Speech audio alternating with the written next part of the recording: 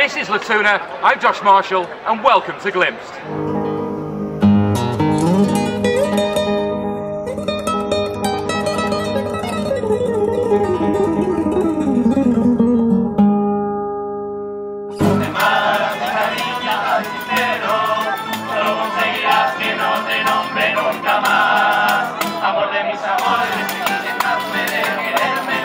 Hello, I'm Josh Marshall and welcome to Glimpsed. Now, when I was at university, activities included heavy drinking, chasing women and mild academic success. But here in Spain, there's a very different dynamic for those wishing to gain their bachelor. It includes serenading ladies, singing, playing instruments and dressing like 17th century scholars. It's called Tuna. Let's go and have a look, or take a listen.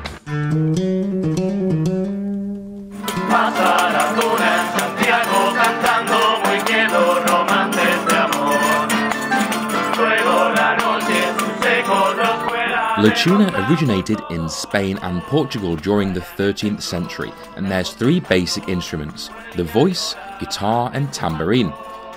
The name Tuna comes from the French phrase King of Tunis, a title used by the leaders of vagabonds, but there's also a legend of a real King of Tunis, known for his love of music, that walked around the streets at night playing and singing.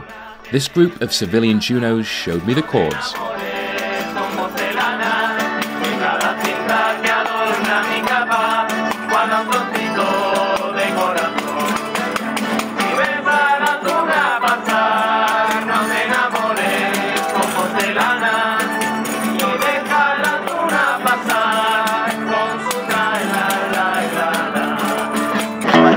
Ahora mismo y para la fuente.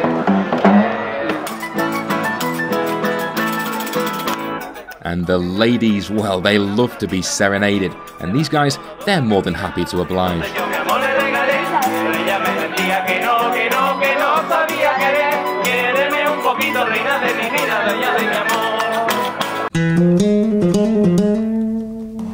I spoke to Juan Carlos, a tuno in the School of Agriculture and Engineering, to learn a little bit more about Tuna. So Juan, can you tell me a little bit about Tuna and where it came from? Of course. The origin of Tuna is, well, it was and it is a fraternity that was born when the first university in Spain were born also. So that will be in 13th century. This kind of fraternity was born as a help to the students, to help them to pay their degrees. So are you a tuno because of the music, or do you like making people smile and giving people a nice evening? It's, like I say, a combination of every fact you have said. If you like to make a performance whenever there is an option to, whenever it's public. If you like to sing, to play any instrument we have. If you like to be alive, if you have a good spirit for it, you belong to the Tuna. So, Tuna these days is probably more about the passion for singing than it is about the money. But people are still into Tuna. People still sign up for it and want to be in a Tuna band. How does somebody become Tuna? There is a process, so everybody is free to get into the Tuna. There is no condition to get into it.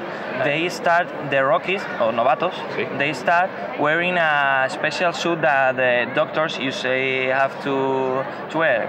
When we reach a level, we promoted them and they get the suit, this black one, and green socks.